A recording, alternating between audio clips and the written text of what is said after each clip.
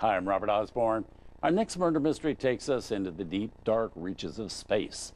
It's a film called It, the Terror from Beyond Space, released by United Artists in 1958, but set in 1973, which, according to the movie, was a time when we could have the ability to send people to Mars easily.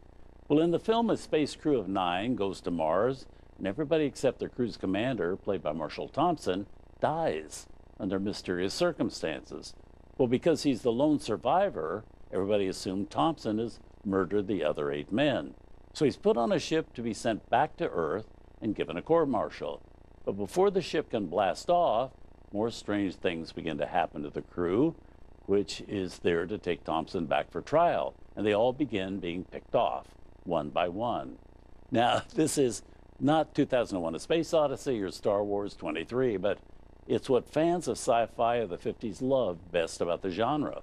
It has low-budget sets and effects, wild predictions of what our future will look like, and a menace that only a drive-in crowd could truly love. It's a type of film its producer Edward Small specialized in making at that time. This is indeed a small production.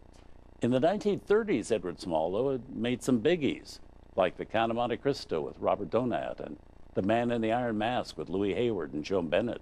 Later, he produced impressive films with stars the caliber of Orson Welles, Merle Oberon, and Douglas Fairbanks Jr. And it was in the late 50s, it was Edward Small who executive produced the great Witness for the Prosecution.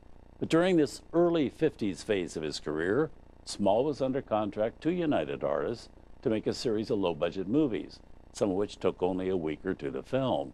Small had a great knack for finding stories that would attract young moviegoers to drive-ins and local movie houses, and many of them went on to make very nice profits for Small and United Artists. Some have gone on actually to become film noir classics, such as 1948's Raw Deal, 1952's Kansas City Confidential, and 1953's 99 River Street, all of them produced by Edward Small. But here from 1958, directed by Edward L. Kahn, It, the Terror from Beyond Space.